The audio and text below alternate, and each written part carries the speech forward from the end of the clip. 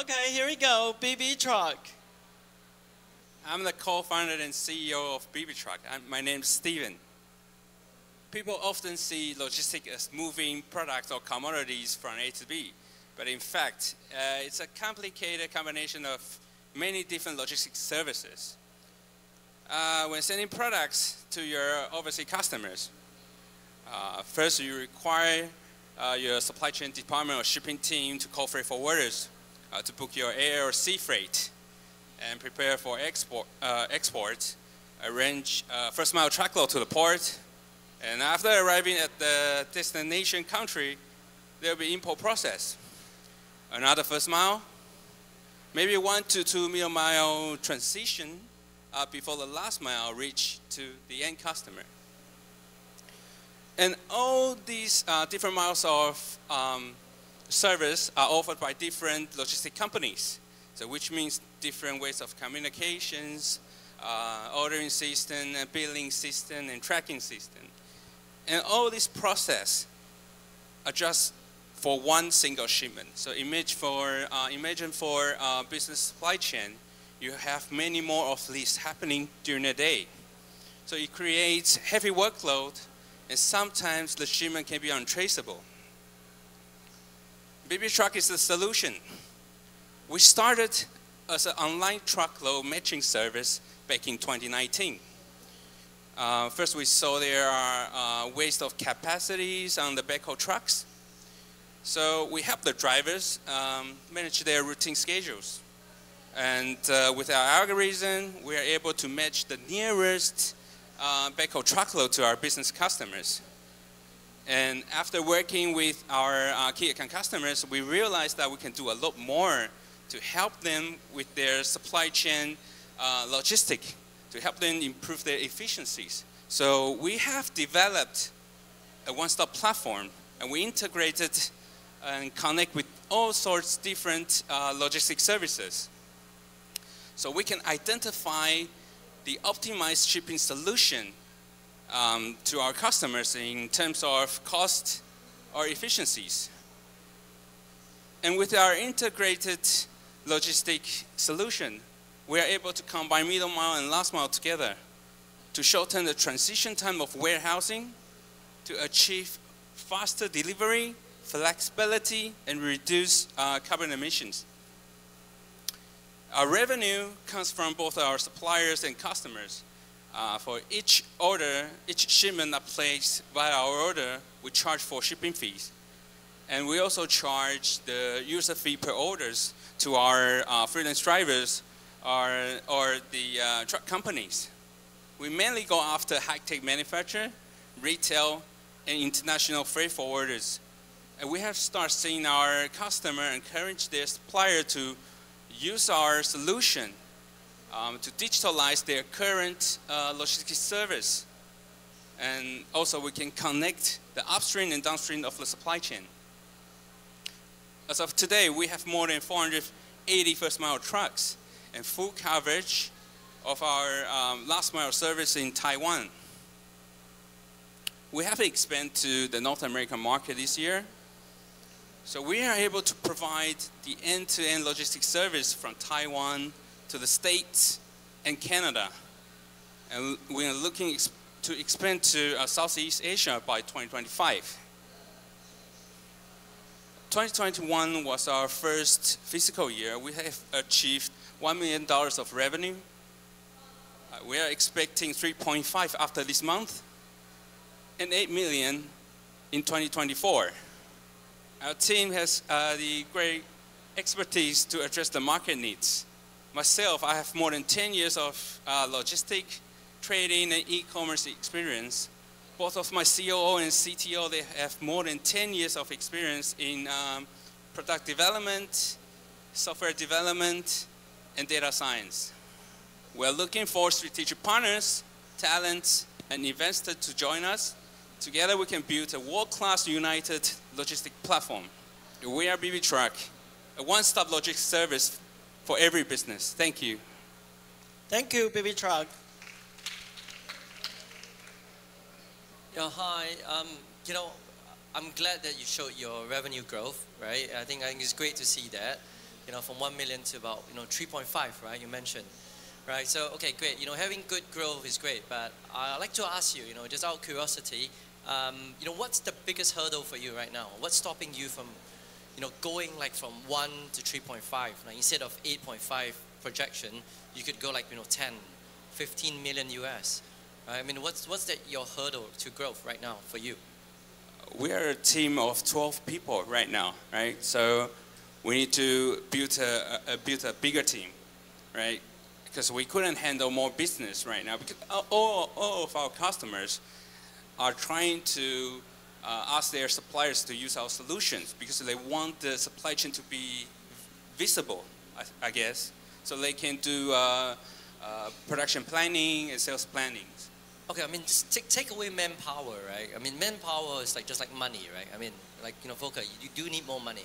Obviously, yes, right? I mean, everyone needs more money. You need more manpower to do more things. But in your industry, what's that biggest thing? Is it like policies? Is it like business trends? Anything like that?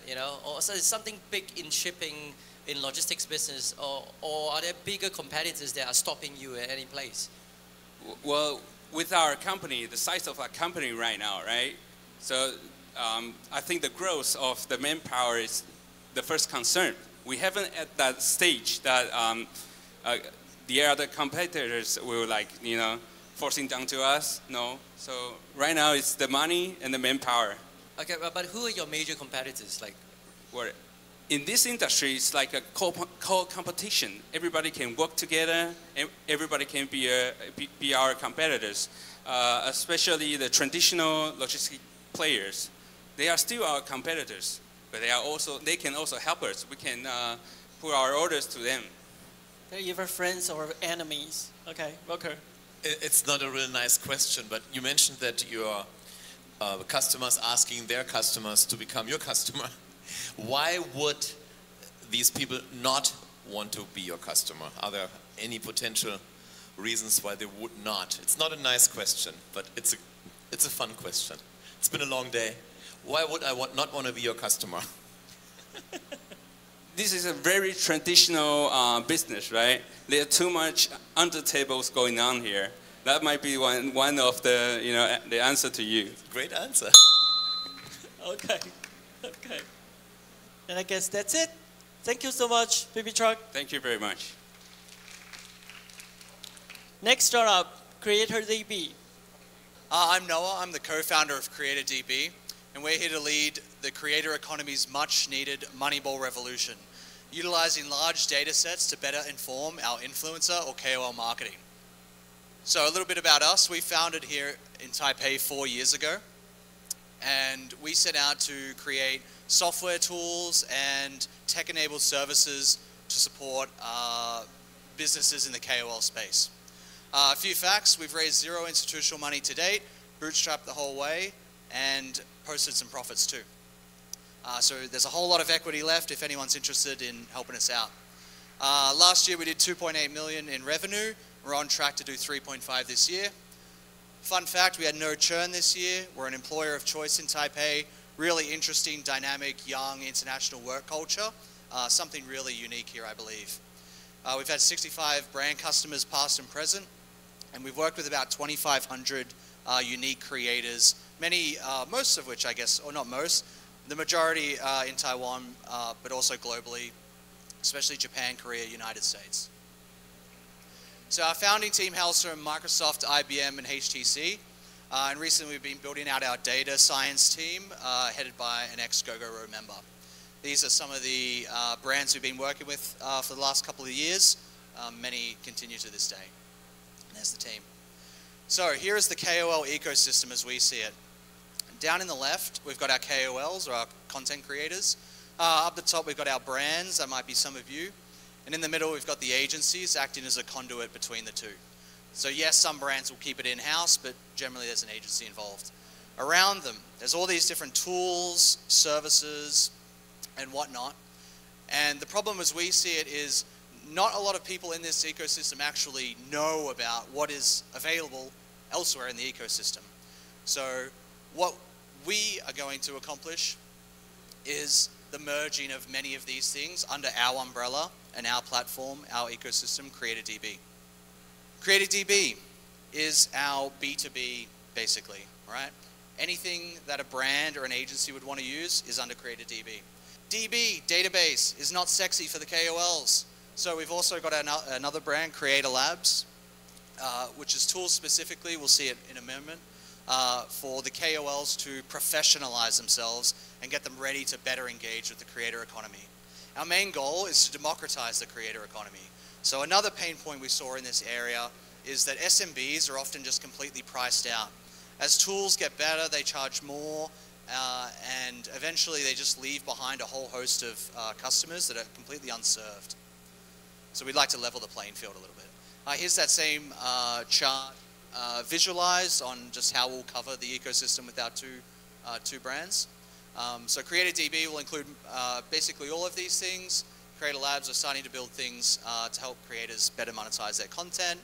And yeah, what do we have in place already? So I've actually got many parts already, some complete and some underway. And what we're building is big. It's a brick by brick thing, right? So let's have a little look. Here's our home platform. So this is where a lot of people start.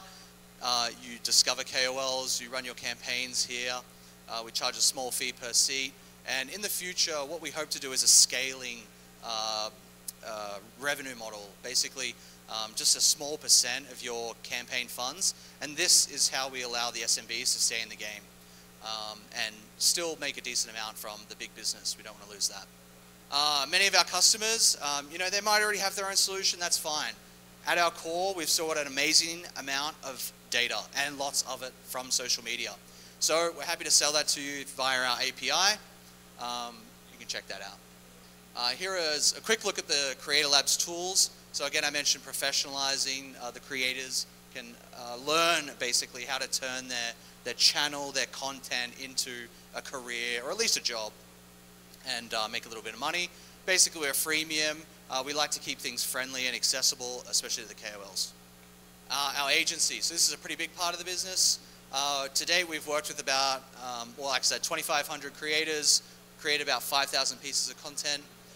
So some people, or some brands, some companies, some products, they simply just have no idea how to do KOL marketing. So we're happy to just completely handle it for them.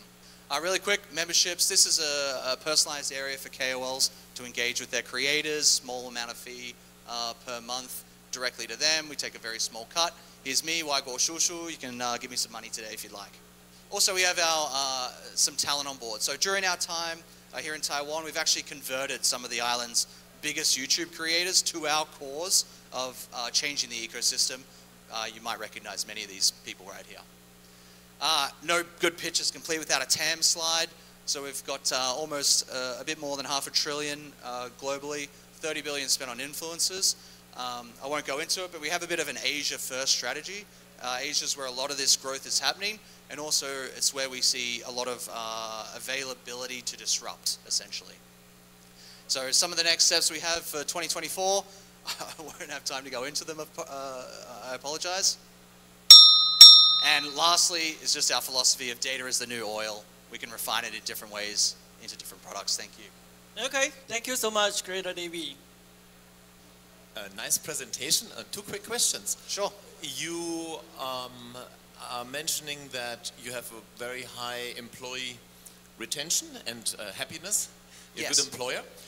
Most startups in Taiwan, until today, to my surprise, do not offer stock options for their employees. It's usually the investors and the founders, which is not the right approach. But are you doing this different? Do you actually incentivize your employees like a US startup, like an international startup, or? Short answer is yes. We have given small amounts of stock to high performers. Not anything too crazy on the cap table, but a recognition that we would like to continue this journey with you as a good employee.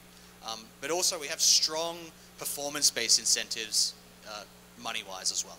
Awesome. Yeah, so the follow-on question, because your cap table is wide available. Pretty so clean. to speak. And you are pretty proud, it seems, that you haven't raised venture capital. Why are you looking for venture capital now? And are you able to actually deal with the pressure that comes with investors looking at you? Because it doesn't come for free in that Sure. sense. Sure. I actually think several of the judges are in our data room right now doing due diligence, so I'm okay with it. But actually, my co-founder, he comes from a VC background, and he lives and breathes this kind of stuff. So I'm actually not the dude that usually does this. I thought I'd jump in for this one.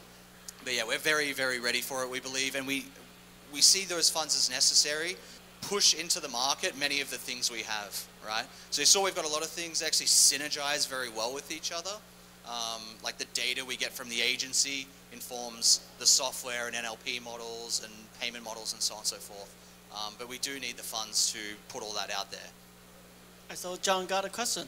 Yeah, I have two questions. So first one is, I guess, I mean, in the past couple of years, there's been a lot of these type of platforms, you know, KOL matching platforms, and then campaign management, of course, has been around for a while. So what makes you, I guess, really different from all these other platforms? And then the second question would be like, you talk about, you know, you have a CreatorDB, Creator Labs, and then Creator Agency. So just wanted to ask, like, I mean, the agency part is, you know, super manual. It's not really scalable. So I guess going forward, what kind of revenue contribution do you see coming from these three different product lines for your company? All right, how are we different? Our philosophy is we would love to see most creators actually going out on their own, not tied to another company. So we would like to basically almost eventually remove all agencies from the equation, right? So then brands and the creators themselves can capture more of that. You mentioned, oh sorry, the second part of your question, oh, it was about the revenue. Look, the agency, we expect that to be a smaller and smaller part of the pie as we go on. In the beginning, I really wanted to get my hands dirty and understand the market, how best do that, do it myself, and started doing that marketing and building that agency. It just so happened to generate enough money to fund all the engineers and the development of the software, so I couldn't kill it, right? But it is not a focus of ours, and it will become less and less relevant over time, apart from generating good data. No, I think it's generally the case. Like you start out, you do agency, you do all these work. It's easier money, right? So it comes in really quick, and then I guess the problem is that you get kind of, you know, tied to that. So then that becomes your business later on, and it's hard to switch to, you know, a more scalable business later. No, I get that. The co-founder, largest shareholder and our CEO, he hates services and loves software, so we are definitely going in the software direction, regardless of what anyone else has to say about it, barring a huge investor. Okay, thank you, Noah. This is CreatorDB. Our final team of the day. Welcome, your CFO. Hi everyone, this is Dean. I'm the founder of urCFO. Let me quickly introduce myself. I was at Deloitte Taiwan for 18 years, and last year I've left the firm as an equity partner. I'm also the Deloitte Taiwan's Startup Service Group leader. With more than 10 years serving with the startup ecosystem, I find that there's a big point for the growth stage companies that's difficult to find a qualified CFO. And also, for most of that stage companies, they don't really need a full-time CFO too. And most importantly, for the CEO, it's very, very difficult to just by interview to understand a CFO's capability. So that's why in 2022, we started urCFO. And for urCFO, our core value is trust and integrity. So we only hire the CFO that we have prior working experience with, or the CFOs we have the right interaction with. And so we want to keep that trust and integrity within our firm. And there are three trust circles surrounded by trust and integrity. That would be, first is the trust for the internal CFOs. For all of our CFOs have to be trust each other. And also we want to have our client, our companies, to think that we are one of them and trusted us. And finally, we want to earn the public trust for this urCFO brand. And what's the difference between us and a full-time CFO? We provide more flexibility to our clients. We are on demand based, so the client can determine how many hours they need from us. And we utilize the power of the team. Instead of like you only have one individual's capabilities, and we are having a team to solve our client. And because in urCFO, each of our members are using a profit share scheme. So urCFO now, everyone becoming a profit center. We need to provide our client more valuable service. And there are 6 aspects urCFO provides. The first one is related to financial and management accounting. So we will go into the company to help them to look at the accounting books and also help them to come up with the financial projection, financial budgeting, and also set up some of the KPI plans. And we will also help them to look at their cash management, to look at their cash forecast, to make sure that they have enough cash inflow and manage the cash outflow. And for most of the company, at that stage, they don't need a full set of the internal control system. But we'll still help them to set up the internal control policies to let everyone to be followed. And a lot of our clients are in the fundraising stage right now. So as a CFO, we will start to prepare the DD room for our clients and also looking for investors and prepare for the company valuation and also negotiation for the investment terms. And after get invest, we will provide regular updates to our investors to let them know the company status. And final one is we will provide some of the financial guidance or some of the financial forecasts to the CEO in order to make some of the corporate strategies. And we also provide some of the exit strategies that will include IPO and also M&A. We are more focused on the Taiwan and also in the US IPOs. And there are 3 types of service we have right now. And most of our clients are using our regular CFO service. There's like 72% of our clients. The regular CFO service, that means that we sign with the client on annual contract, and we need to go to the client side on a weekly basis, and there are minimum hours required by that week. And for our client industry, there are 45% in software, and we have 20% of our client is in consumer industry. And look at the founding stage of our clients, because we are focused on the growth stage companies. So now, 70% of our clients already raised at least Series A. And for all of our clients, with the venture backed, the average funding size is 4.2 million. And for all of our clients, the aggregate revenue and the average revenue will amount to 5.7 million USD. Our pricing model is we charge the client on hourly basis, we based on the actual hours, and then we charge for our client. And for that collections, we will collect partially in cash, and we will also collect partially in equity. For us to collect equity, that will reduce our clients' cash burn rate. And for us, we will help the company to have their growth. And so we will have some of the upside for the equity we received. And this is our team. Now we have 15 of CFOs in us, and 8 of us are full-time in urCFO. And for our future expansion, because now we're collecting equity from our portfolios, from our clients. So hope that one day if we have enough of the clients, we will becoming like a star ETF. And we want to do not only for the CFO service. We are thinking about this, a lot of the talent shortage issue right now. So we also want to do for HR, for IT. So one day that we want to do for urCFO to be your talent. And also now, because the professional service is a very, very localized service, and we are also connecting with some of the overseas companies, they also provide the same service with us. And then we might share the same brand name with them. So we as urCFO, we provide most trusted CFO outsourcing service. Thank you. Thank you, your CFO. You're doing a great job. This is his first startup pitch. Yes, in this his is life. my first pitch. Ever. Hello. So if this is your first startup pitch, then I'll give you your first startup hard question, right? Okay. So you probably hate me after this, right? I mean, okay, I understand that you've been a partner in Deloitte or PwC? Yes, Deloitte. Deloitte for many years, right? I mean, and I respect your profession a lot, right? But to me, right, this is just, you know, what differentiates you from just another Deloitte, right? It just seems that you just came up from you know, Deloitte and going to private practice. And, you know, honestly speaking, right, okay, because I've been a startup founder many times, I would guard my equities like hell, you know. I would never give it out to any of my CPAs, my lawyers, you know. I wouldn't trade it for services, right? You know, money could be earned, but equity loss is gone forever. And I mean, I would like someone, you know, holding equities of my, you know, my company's equities, right, to be, you know, giving me proper advice, but not like a mercenary in a sense. I would rather pay for it. So I'm sorry that, you know, I popped your cherry, on stage with the shitty question, but just humor me. Yeah. No, that's a very good question. The equity we received, we are actually based on the most recent round. And that means that we will not get the lower valuation the founders have. We just based on the most recent round, and then we get that percentage of the shares.